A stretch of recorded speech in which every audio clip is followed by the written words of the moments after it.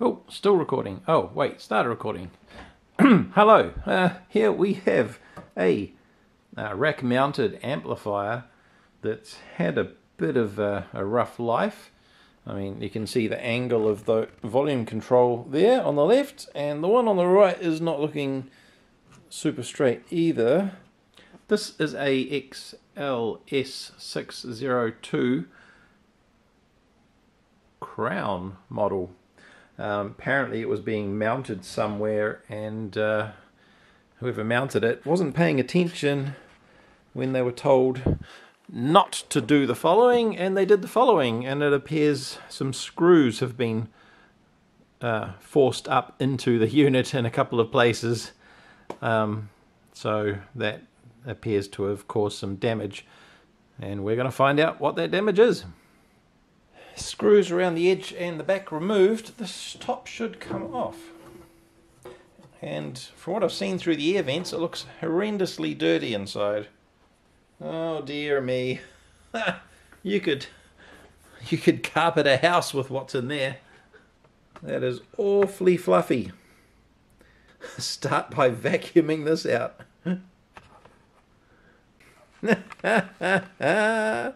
Oh yeah, look at that. Oh, that is fantastic. Fantastic. I didn't mean to do that. Well, that's not half bad. You can actually see the PCB there now. These poor caps that were completely buried under fluff, definitely bulging. You can feel the bulge in the top of those. That's a bit cleaner down through there, but what's going on under here? This looks like a bit of cardboard used to direct airflow, but surely it wouldn't just be hanging down on top of those, would it?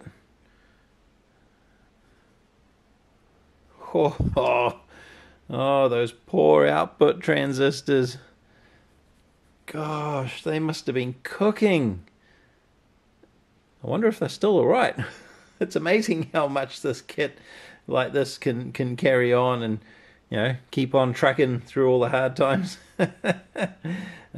This bit of paper is hot snotted down to in the bottom corners, but well, that took entirely too long, but it's definitely in a much better condition to be working on.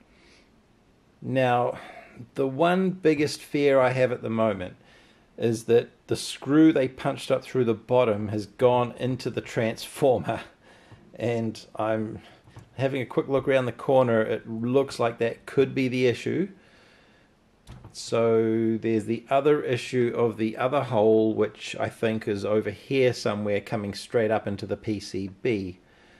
So let's have a look and try and gauge where that's come into. So we have one hole down the bottom here, and that's going to be, ooh, I think that actually missed everything, that one. Let me just have a feel under there for the hole again. Ah, yeah, there it is. Okay, so, okay. The hole that may not be a problem has come up right here, literally right under this zip tie down here. There's the hole on the very edge of the PCB, and if it did anything, it may have pushed these wires out the way as it came up. Just trying to feel for any damage to the wires, and I don't feel any, so yeah, I can feel the edge of the PCB there. So I think that hole there has had no effect on what's going on. Now the other hole that I'm worried about is right there. And if you can't see it, I'll point it out. So right there. It's straight up into the bottom of the transformer. So let's get this transformer demounted, and we can flip it over and see if it has actually caused any damage. Let's see if this nut will turn, or if it'll just rotate the bottom stud or if this bottom end's keyed into the chassis.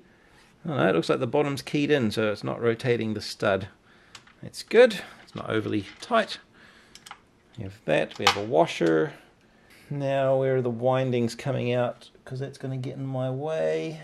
We should be able to flip it as it sits. I might have to unhook that. Let's unplug that. Let's unzip. Got a zip tie around the cable on the secondary. So let's just get rid of that. Always put another one there. And we can unplug the secondary, which is just down in there. And that will give us some slack to pick this out. Rotate it to get this out from under the edge of the chassis, and we should be able to lift the whole thing. Okay, I may have to wind the bolt out from the underneath. Oh yeah, if I turn the bolt, it will unscrew from the center of the transformer.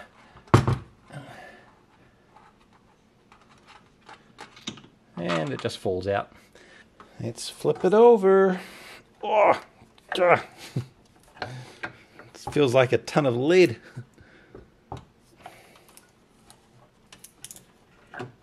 Oh dear. It's exactly what I thought it would be. Whap, whap, whap, whap, wow. Yeah, it's completely obliterated one of the windings. It would have earthed it out. Yeah, this transformer is not fixable, at least by any of the technology I've got. Sure, you could rewind it, but yeah, not something I'm going to be doing. Oh. It's probably written off this entire amplifier, actually, because the cost of the transformer alone, I imagine, wouldn't be very cheap. Alright, so I actually found a schematic. I guess it's old enough for them to exist. And we have a secondary voltage of up to 65 volts AC with another secondary voltage of 18 volts, and that's all of the secondaries on there by the look of it.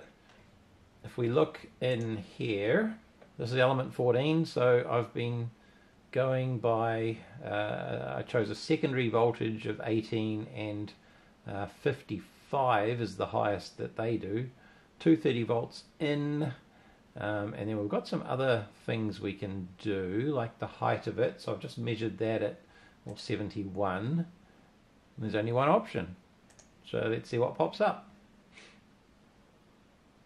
And this great big toroidal here. Overall diameter of 139, but let's just have a quick look at roughly how big this one is. And I get it to about 144. So it's a little bit smaller, but pretty close. It is rated at 625 VA. And it says there secondary current about just under 6 amps nominal. I don't know if that would be enough. Anyway, if it was going to be enough, they want, well, it'll cost me 170 odd Kiwi dollars. And I don't know that this thing's worth it, especially with the damage to the controls on the front. So we've still got this junk to contend with. It's going to need capacitors because they are a bit bulged. Of course, I have to yet determine if it needs output transistors. Hopefully they're okay. It will need at least one more fan. That seems to be spinning freely. Lord knows how. It's not all dried up and seized and horrible and falling off like this one. So that's what we're looking at. I think this is probably a write-off. I'll give the estimate to the owner. They can decide. But given the age of it, you could probably pick up one in working condition for, I mean, if you picked one up for a couple $100, there you go, and it'll probably be a bit newer as well. Well, I hope you like a look at what stupidity can do. Thanks all for watching, and we'll catch you on the next one.